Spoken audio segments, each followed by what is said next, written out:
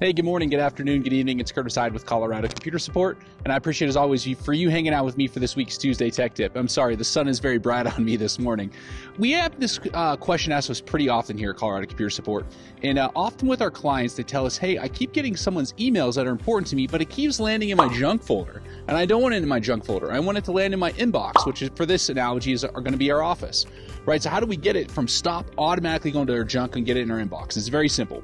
All you're going to do is go to your junk mail, wherever that email is located, go into the junk, right-click on it, go down to junk, and then select not junk. That's going to tell your inbox that, hey, this person is important. I don't want it to go in here.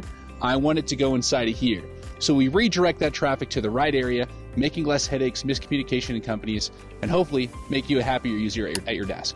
So as always, I hope you find that helpful, something you could use and beneficial to yourself today.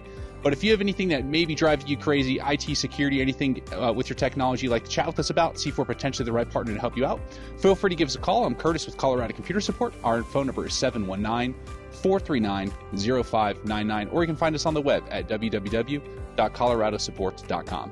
Well, I appreciate it. Thanks for hanging out with me, and sorry I'm so squinty as the sun is crazy bright. See you next time. Bye.